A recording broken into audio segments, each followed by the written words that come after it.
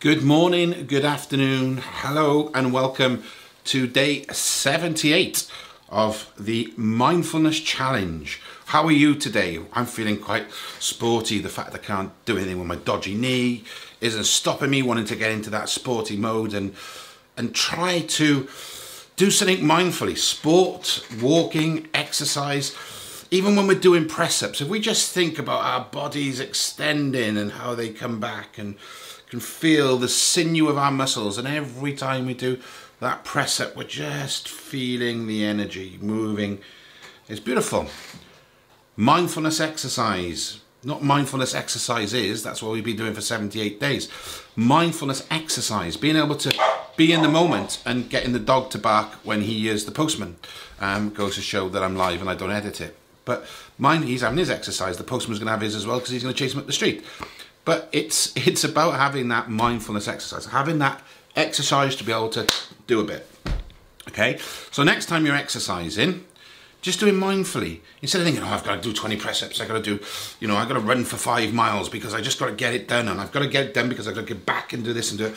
Be with yourself. Be with yourself and exercise mindfully in a way that, allows you to be there in the moment. Enjoy it, feel it, and appreciate it. Come off that treadmill of the mind and go onto the treadmill of the exercise and be with that moment, foot by foot, step by step, push by push, raise by raise, swim by swim, arm by arm, whatever it is, be in that moment. Day 78. Today though, we're going to talk a little bit more about, I wanted to do exercise today because I'm going to try and do some more exercise today, but day 78 is about anxiety. We've spoken at length about anxiety. We've spoken at length about how feeling anxious can really have, a lot of toll on us.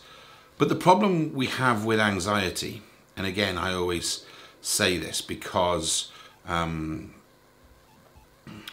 what normally happens is, and I was talking this to my daughter in the car this morning, going to the shop, and we were talking about stuff, and I said, what's really weird though is that on a Monday, and it's not weird, I suppose, but it really is interesting. On a Monday, my first half a dozen emails, and I probably get somewhere in excess of 50 emails a day now. I try and answer all of them, okay? So if I miss you, I'm sorry, I apologise, you might have gone into spam, or I might have just, but I try and answer all of them. It's important. The first half a dozen emails, first 6 emails, generally set the tone for the week.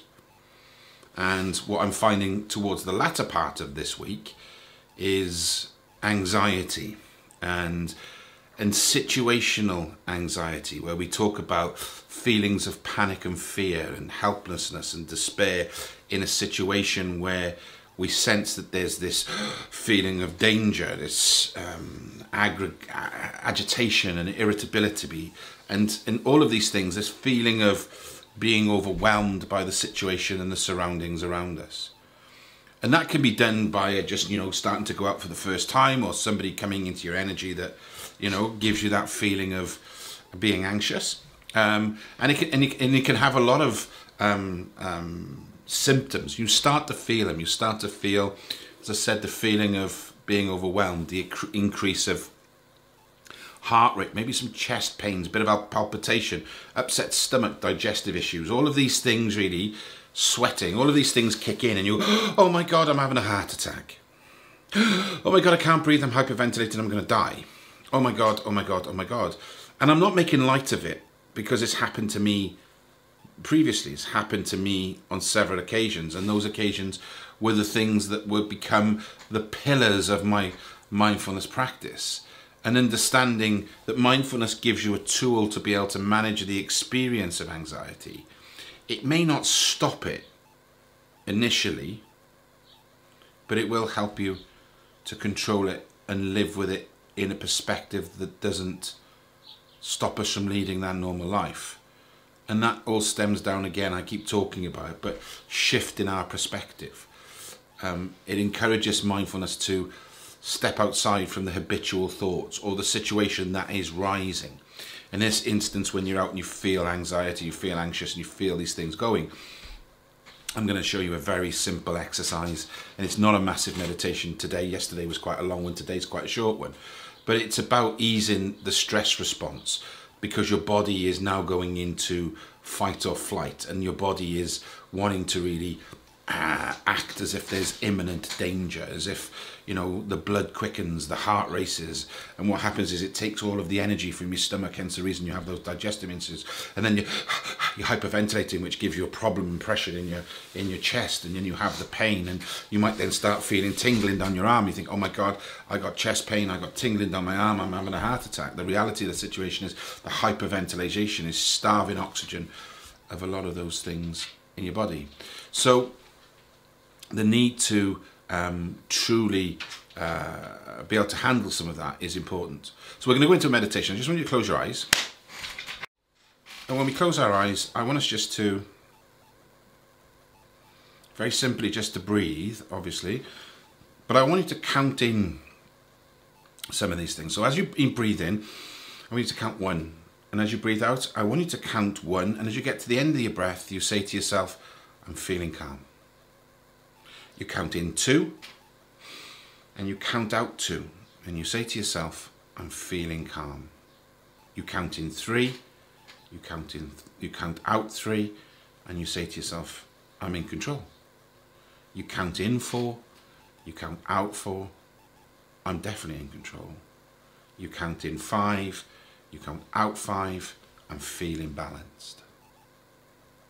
I'm feeling calm, I'm in control, I'm feeling balanced. Now I want you to open your eyes, okay? Because if you're in a situation where you're having anxiety, it's very difficult to go, oh, right, okay, here we go. So I want you to, when you feel, you'll start to feel, when you become a lot more aware of your body through mindfulness, you start to feel things a lot earlier. The signs show themselves a lot easier. And when you feel that, you go, oh, okay. 1, I'm feeling calm. 2, I'm feeling calm. 3, I'm in control.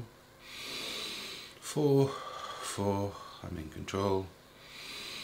And 5, I'm feeling balanced. And the truth here is that when your mind knows you are calming yourself down, it'll work with you. When it doesn't know and it doesn't feel as if it's working and that doubt comes in, then what happens is it amplifies again. And then you think, it's not working, I can't do it. You go back again. Okay? I had a huge panic attack, and you would have heard me talk about it and written in my book. It put me in hospital. And then the subsequent ones, when I learned that technique of 1, 2, 3, 4, 5, I felt them coming, and I go, I'm calm. 2 in, 2 out, I'm calm. 3 in, 3 out, I'm in control. 4 in, 4 out, I'm in control. 5 in, 5 out, I'm feeling balanced again. It made a big difference, although I felt it. And even when you're doing it, it may grow slightly. But as you focus and concentrate on that number and your breathing, it will slowly dissipate. Now, you might have to count to 5 on 3, 4, 5, 6 occasions.